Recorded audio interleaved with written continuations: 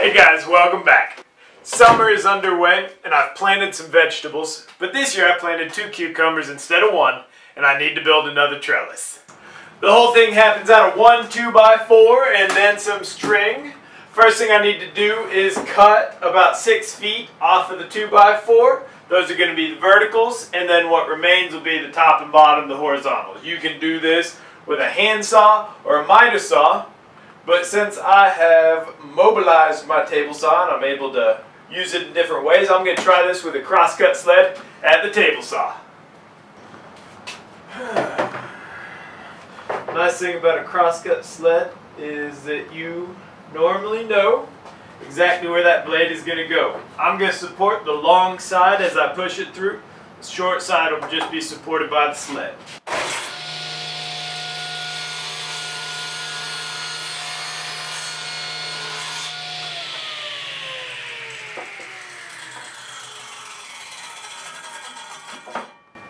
Next thing to do is to rip them right down the middle, again at the table saw.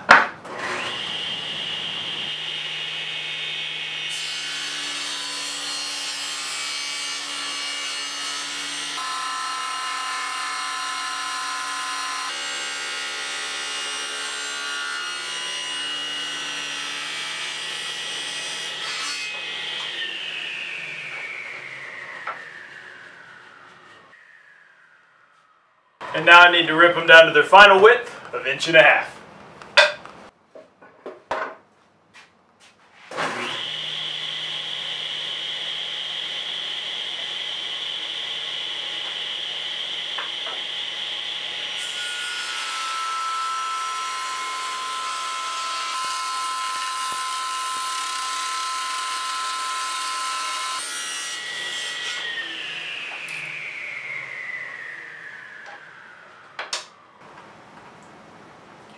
Now you can just butt joint together these 4 pieces, screw them together. That's actually how I did the other trellis, but for this one I want to go a little bit fancier. I'm going to try half laps with a different crosscut jig, crosscut sled at the table saw. I've got this block here as a reference guide so that the saw, the first pass will cut 1.5 inches away from the edge. The reason I don't have the fence 1.5 inches away is because if the block was all the way rubbing against the fence, that'd be a chance for binding.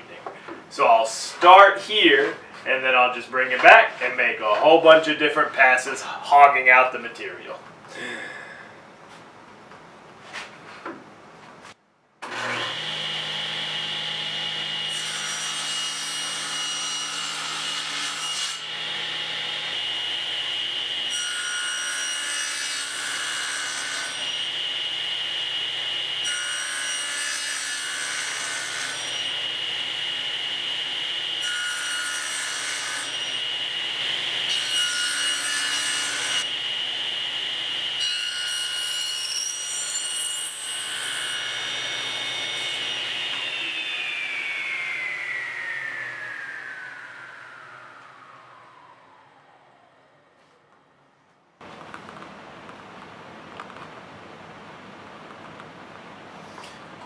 Alright, just cleaning up the half lap joints a little bit with a chisel.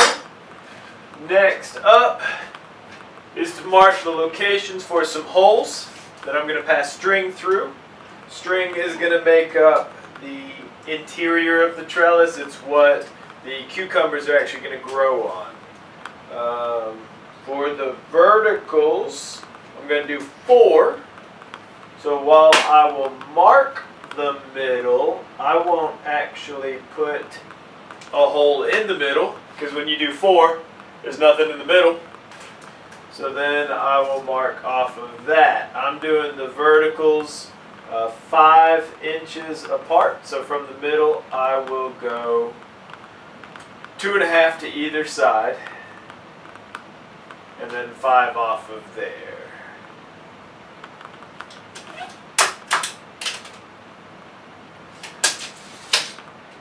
For the side pieces, I am doing a hole right in the middle, and then I'm going to go 6 off of there.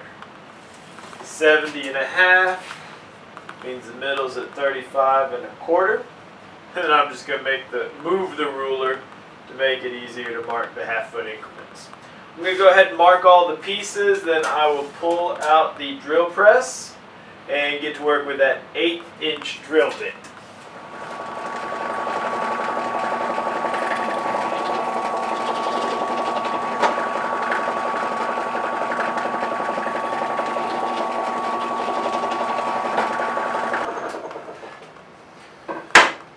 Alright, now we are finally ready for glue up. The great thing about half-lap joints is there is lots of surface area for the glue. I'm just going to check diagonals to make sure that it's square. I haven't decided yet if I'm going to use screws or nails. I think I may just go with clamps while the glue dries and possibly put 2 screws in each corner after that. Very important, since this is going to be outside, I'm using Type Bond 2. I don't have any Type Bond 3, but since this isn't going to sit on the ground, I think Type Bond 2 will be good enough. Always got to move stuff around. I've got the longboards clamped to the work table so that they can't shift after I squared it all up. Now I just got to put these in place and clamp these joints together. Just making sure they don't move, but that is why the long boards are clamped to the work table. While the glue dries, I think I might work on cleaning out the holes a little bit so that string passes through them easier, but then also trying to figure out exactly how much string I'm going to need. I think it's been about 5 years since I made the first trellis, but this part of it really brings back memories. I remember before I built that first one, I actually watched a long YouTube video. I think it was multiple hours long, like a documentary film, really, on caning a chair. And I actually picked up a really useful tip from caning a chair that gets applied here. To keep the string taut, they have specialty pegs that they use, but I'm just using a drill bit. It's a little bit less than 1/8 inch, and in there next to the string, it holds it nice and tight.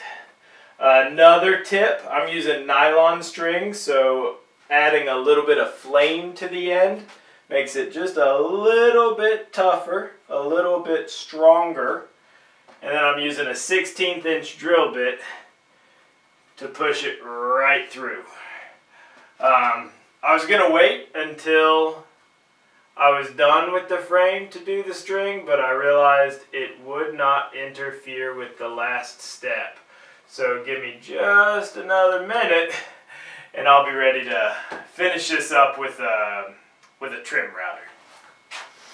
Got the string all in. The final step is just to round over the inside and outside corners on both sides of the frame. So let me put my ear protection back in.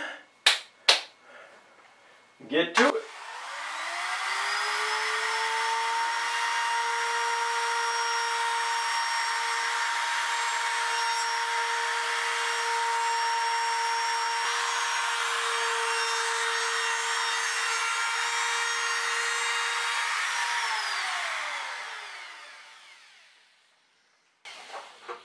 Okay, that is going to do it for this project. So you might be wondering how I am going to stand this in the ground, but I'm not. I have a deck off of my main floor, and I am going to hang this underneath that deck outside of my basement. The cucumber plant is growing in a pot down there. And there's already a hook under the deck, so just had to put an eye bolt in here. I would show you hanging it, but it is almost midnight tonight. The best time for me to work in the shop is after my little girls go to bed. So, I hope you enjoyed this video. Don't forget to like, comment, share, and subscribe. Have a great week, and as always, get out there and make some sawdust.